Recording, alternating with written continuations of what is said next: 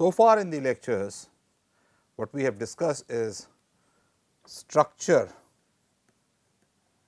of a system, whether it is atomic structure or we discussed the energy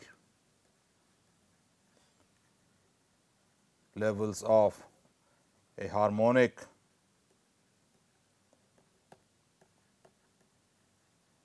oscillator. We also discussed particle in a box, and initially this was done using Bohr model. Initially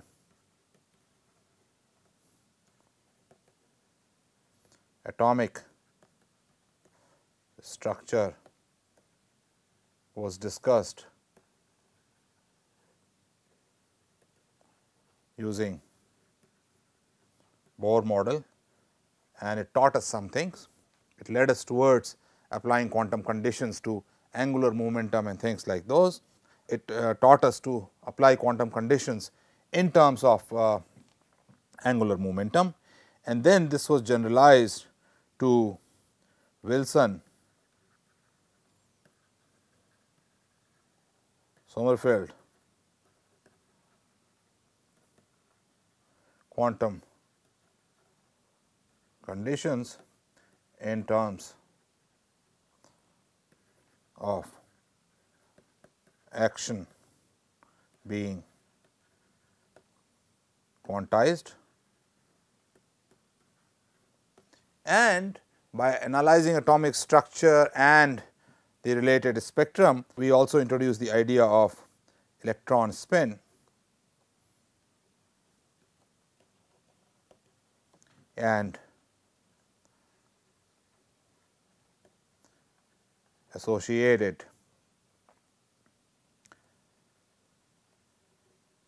magnetic moment. I pointed out at that time that the magnetic moment of spin is twice as much for a given angular momentum as the orbital magnetic moment. And what you learned in all this, and finally, we also said something called the Pauli exclusion principle exists, that says that no two electrons can have all the quantum numbers the same. Notice in all this the mechanism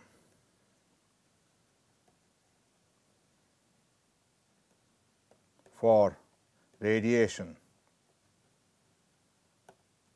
has not been discussed. All that has been said in this is when an electron makes a jump from an upper level, let us say an E upper to E lower, it gives out an energy delta E, which comes out in the form of a photon, and therefore, the frequency of the outcoming light is delta E over H. That is all that has been said. It has not been said how they radiate, what makes them radiate, and so on. Contrast that with classical theory. Contrast this with classical theory, and the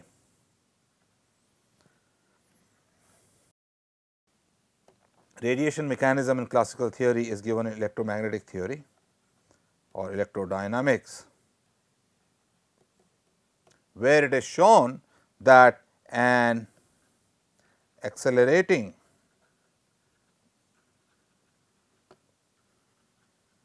charged particle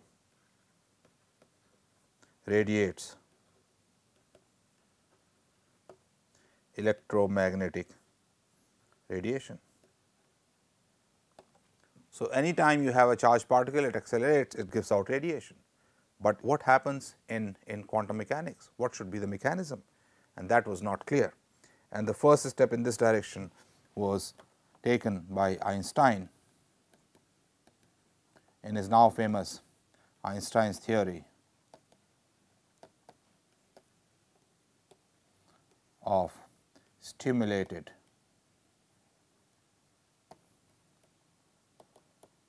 emission. This also laid foundations for development of lasers. So, next two lectures are going to be devoted to this mechanism of radiation and lasers, introduction to lasers. So, let us see what happens, what Einstein did. What Einstein said was, suppose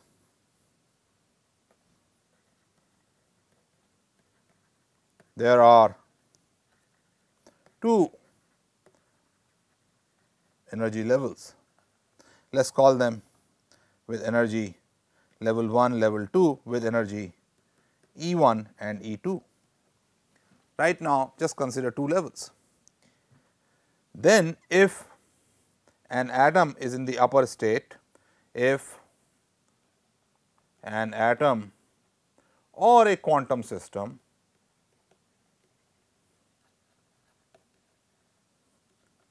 has energy E 2, it will give out radiation and come to lower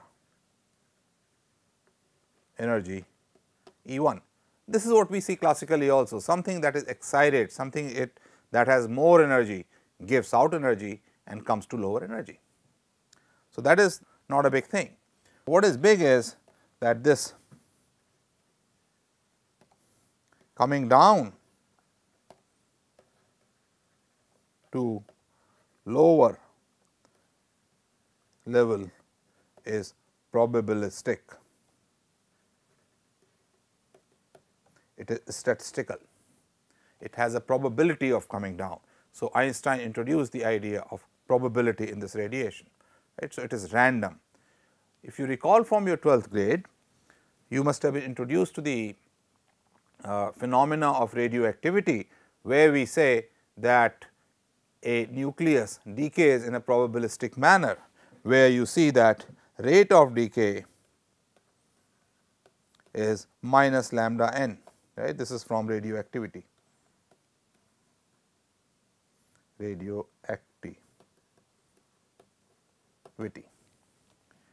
In a similar manner, although unrelated, what Einstein said is take these two energy levels E 1 and E 2, then an atom with energy E 2 will radiate with probability A 2 to 1 delta t in time delta t. So, the probability of the atom radiating is going to be A 2 1 delta t, and therefore, if there are N 2 atoms with energy E 2, delta N 2 equals N 2 times A 2 1 delta t atoms would have radiated in time delta t and come down to energy level E 1, and therefore, you can write that d n 2 by d t is equal to minus A 2 1 n 2. How I got this is like this. I divided delta n 2 by delta t, and it came out to be A 2 1 and minus sign, because delta n 2 by delta t is negative, n 2 is decreasing, and this is known as spontaneous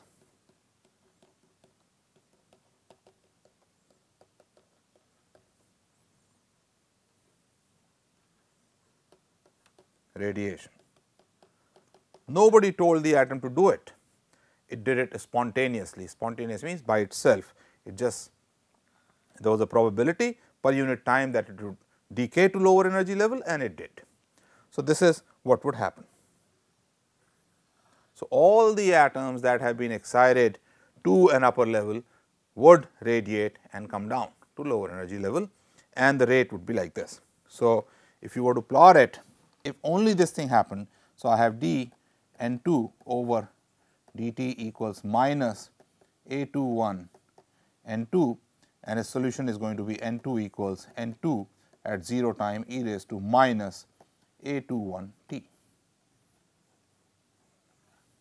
So, if I had atoms only in the upper level at time t equals to 0, this is n2 0, they would, the number would decrease with time exponentially like this. This is time and this is n2. The decay constant is, this curve is like e raised to minus A21 t. At the same time, I also know what happens if I pump in energy, right. So, let us take the other thing what happens. If energy is given to an atom, it absorbs energy and goes to the upper energy level.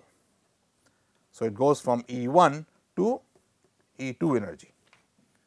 For this also, Einstein said that this is a probabilistic process in which the number of atoms, if that is n1 going to upper state, would be proportional to the energy corresponding to that particular frequency times a coefficient B12 delta t. This will be the probability times n1. It is exactly what we said earlier. So, this u nu t times B2 has the same dimensions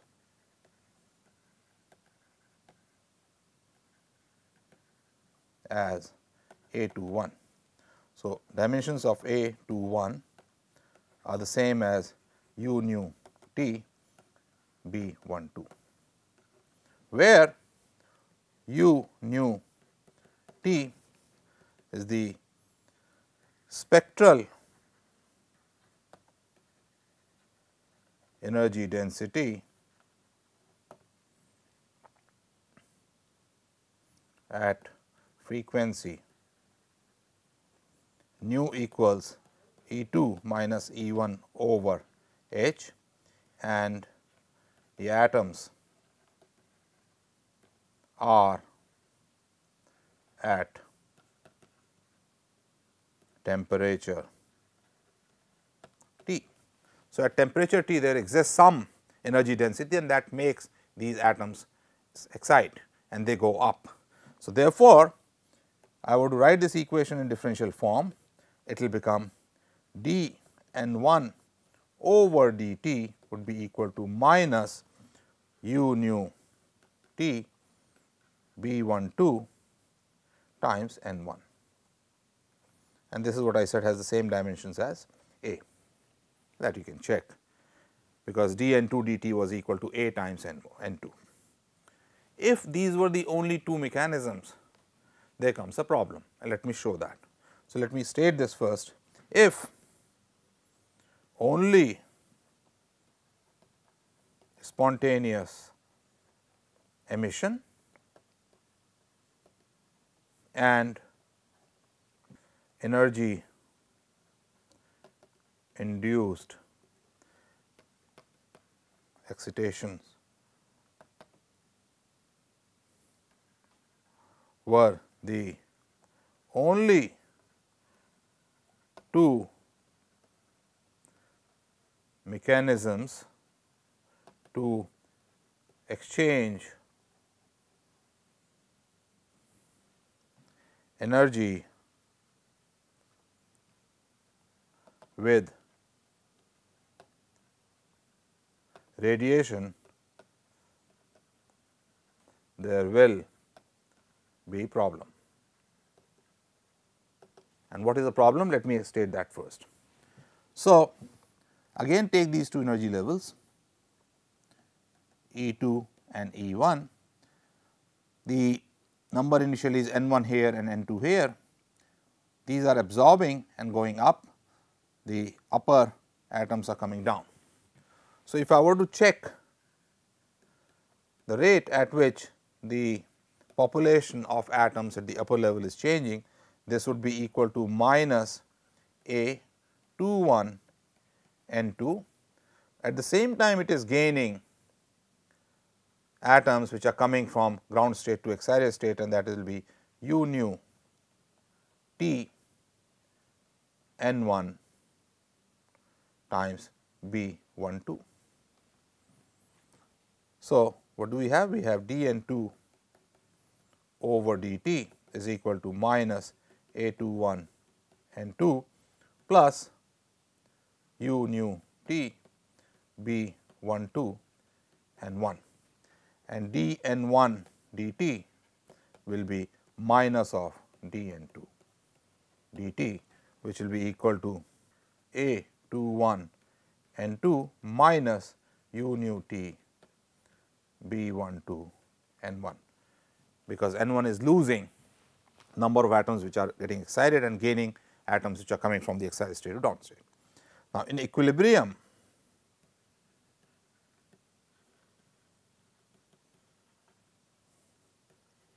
at temperature T, so we have this box in which all these atoms are there and they are at equilibrium in temperature T. We have N2 and N1 independent of time. That means, they do not change because everything is in equilibrium, and that means what we have is dN2 over dt is equal to dN1 over dt is equal to 0, and that gives me, this implies A21 N2 minus U nu T B12 N1 is equal to 0. So, what we are writing is at equilibrium, we have A21 N2 minus B12 U nu T N1 is equal to 0, and therefore, N2 over N1 is equal to B12 U nu T over A21. So, this is the result if these are the only two mechanisms. Now, let us see if we let temperature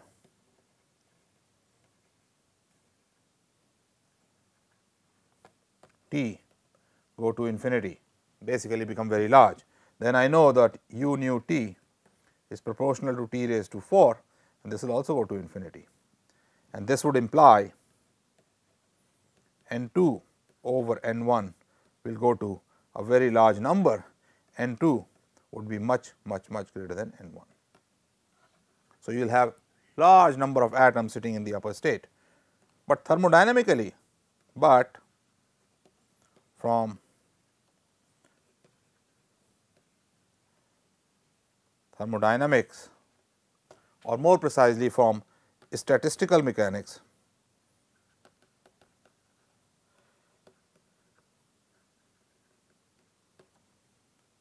Boltzmann's result is that N2 over N1 should be equal to e raised to minus delta E over k T. So, if T goes to infinity, N2 goes to N1, they become equal. So, maximum number of atoms that you can have in the upper level is equal to the number of atoms in the ground level, and that is, so they will be divided equally, and you will have total number of atoms divided by 2 in the 2 levels. On the other hand, look at this result. As temperature goes to a very large value, the number of atoms in the upper state become very, very large, and that is not acceptable. There is a contradiction. We resolve this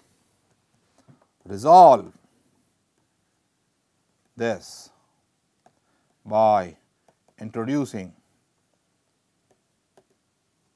the concept of stimulated emission.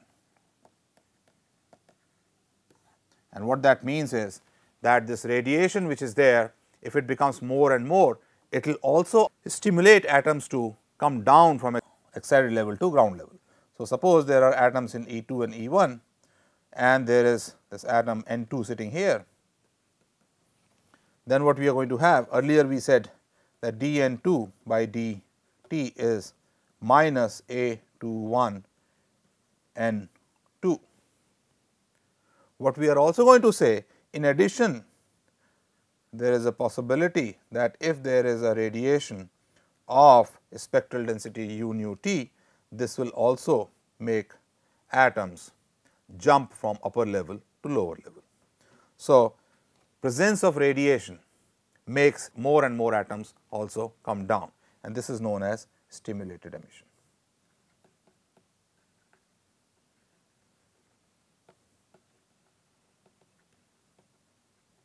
So, what will happen as temperature goes up, u nu t becomes larger.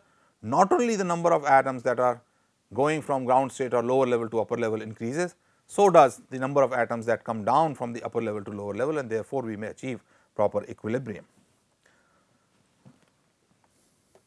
So, what we are going to now have the equations as is dN2 by dt, they decay because of the spontaneous emission and also due to stimulated emission N2, plus anyway there are atoms coming from the lower level, and that will be B12 u nu t N1, and dN1 by dt will be minus dN2 by dt, and that will be A21 plus B21 u nu t N2 minus B12 u nu t N1.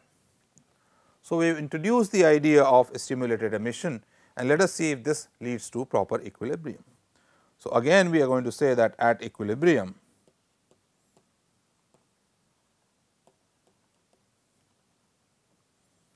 dN2 by dt is equal to dN1 by dt is going to be 0. Let us see what does that give me.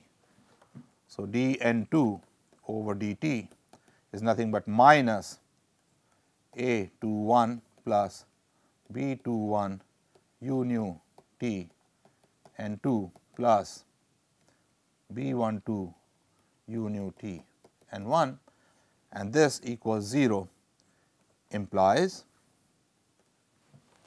that N2 over N1 is equal to B12 u nu t divided by A21 plus B21 u nu t.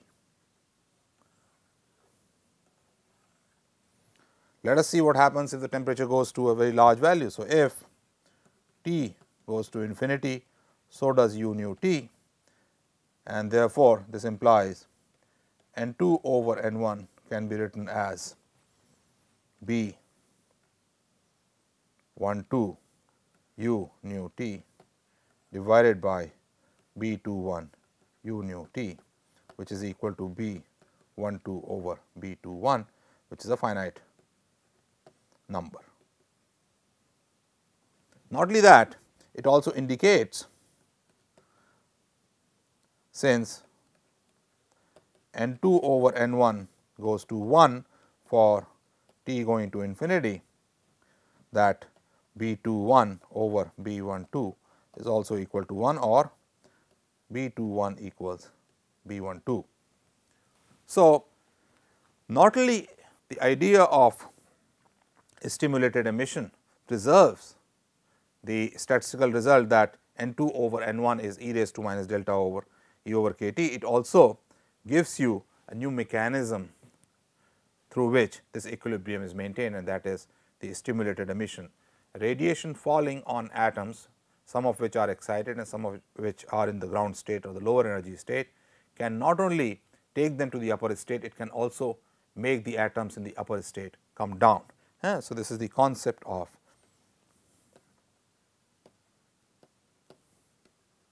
stimulated emission. You stimulate, you goad the atoms to come down to lower level. Now, let us work on this further. Now, you will see that the same result B21 equals B12 would also arise further considerations. So, now we have N2 over N1, which is B12 u nu T over A21 plus B21 u nu T, and this should be equal to e raised to minus delta E over Kb2, where Kb is the Boltzmann constant. And this gives me B12 u nu T e raised to delta E over Kt is equal to A21 plus B21 u nu T. And you take B21 and u nu T term on the same side, and this gives you u nu T is equal to A21 divided by B12 e raised to delta E over Kt minus B21, which can be further written as A21 divided by B21 divided by B12 over B21 e raised to delta E over Kt minus 1. So, keep this result in mind, that the coefficient for stimulated emission and spontaneous emission are such that they give u nu T in this form. Now, from the Planck's formula,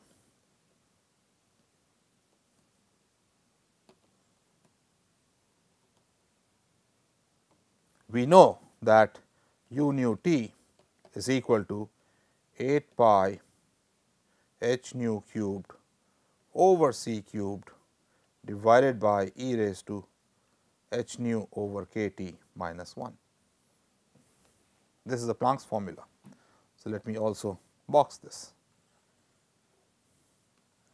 and you compare the two. From the considerations of atom radiation interaction, we get u nu T is equal to A21 divided by B21 divided by B12 over B21 e raised to delta E over Kt minus 1, and Planck's formula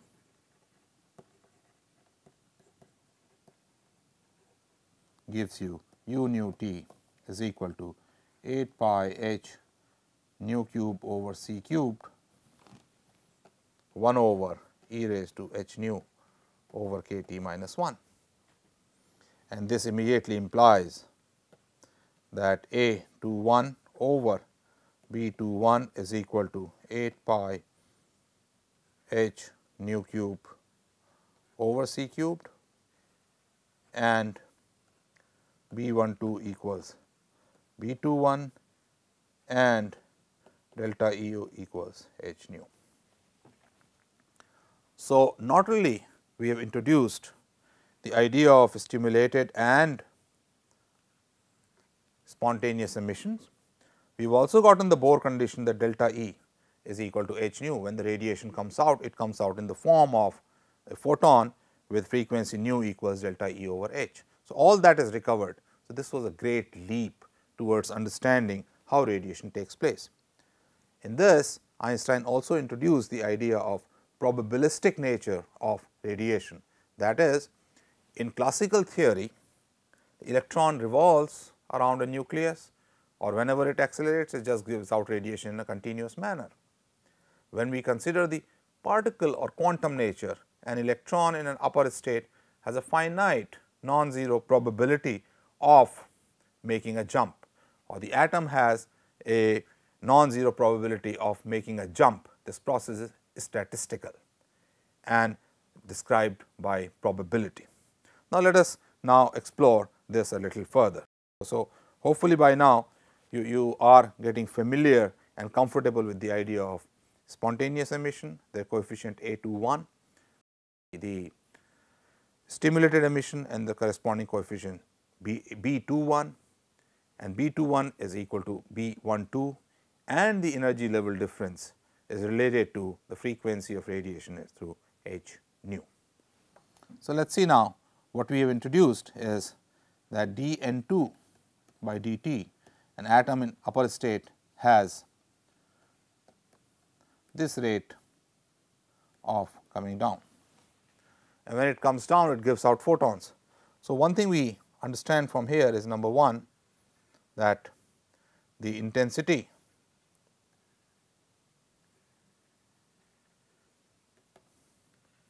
of radiation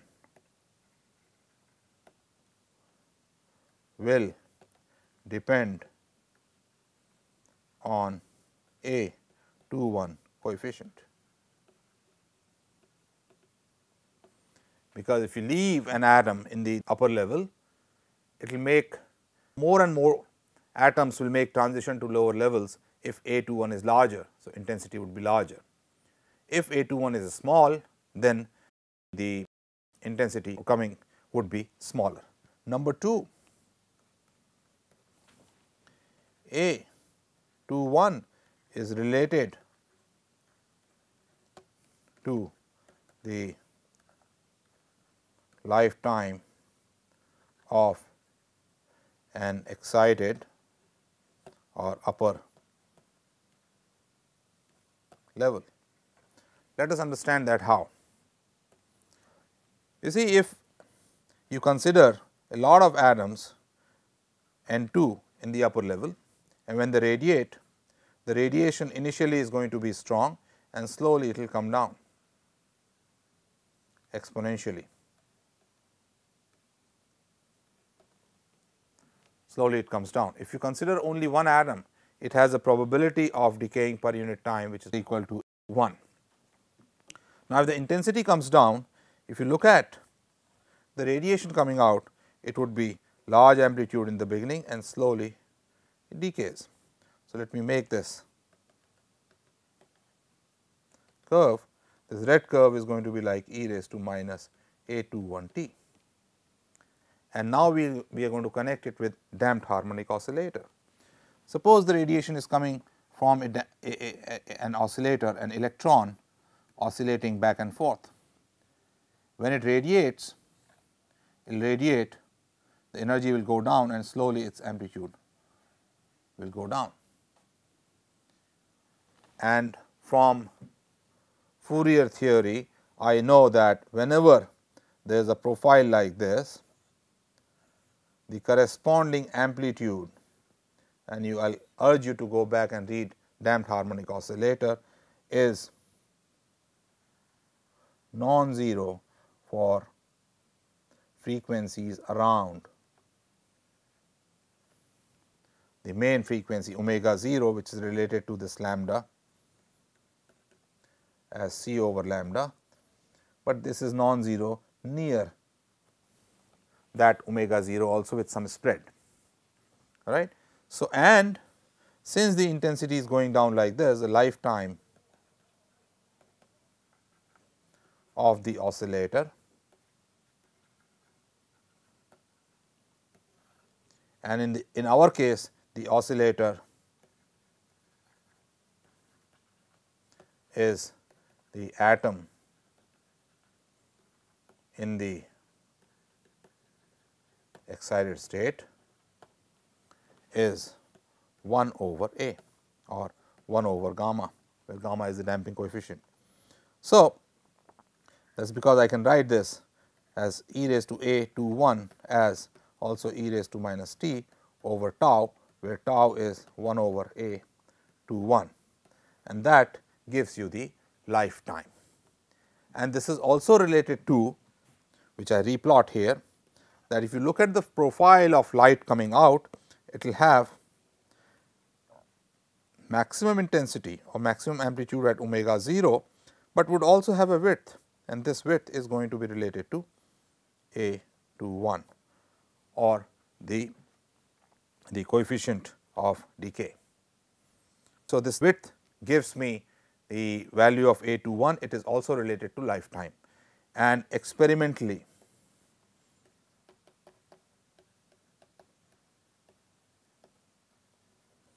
if we determine the lifetime, this gives A. So, let us check that. So, what we have just said is that consider an atom like a damped harmonic oscillator in a statistical sense. So, n atoms actually give out this kind of radiation, which is goes down, then the decay constant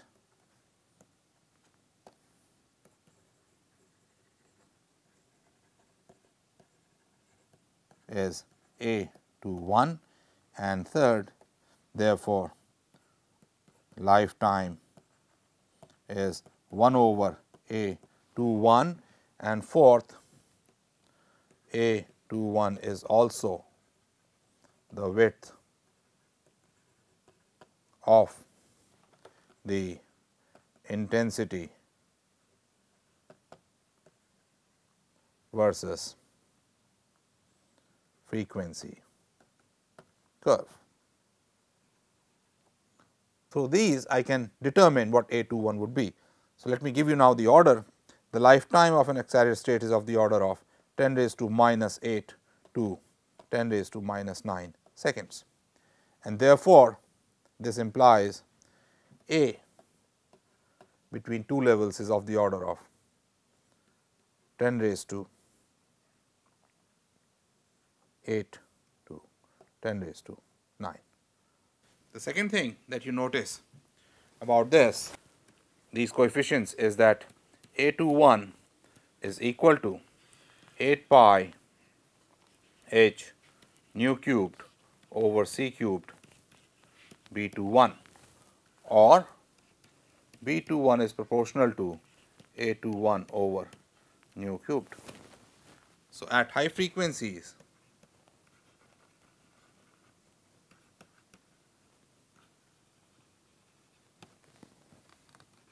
b to 1 goes down, that means becomes smaller compared to low frequencies for the same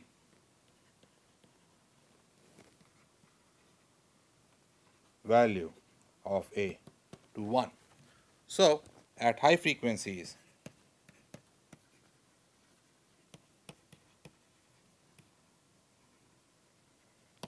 even if you were to shine light on systems, the spontaneous emission will tend to dominate. So, we conclude this lecture by summarizing whatever we have learnt. 1, the atom radiation interaction is governed by probability or statistical.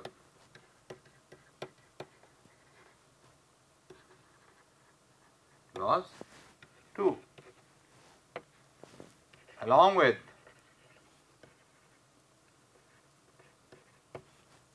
spontaneous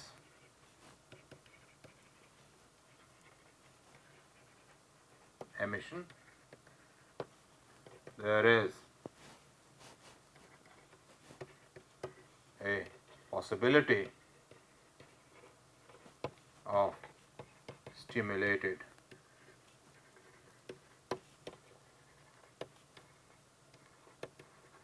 emission also. So, by shining light on an excited atom or an atom in an upper state, you can make it radiate. So, not only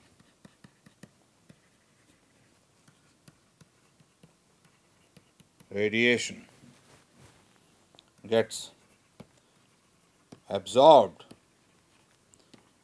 by an atom or a quantum system, it can also make an atom radiate more, because if it stimulates it to radiate, more radiation would come out, and this forms the basis. This forms the basis of lasers, which we will cover in the next lecture.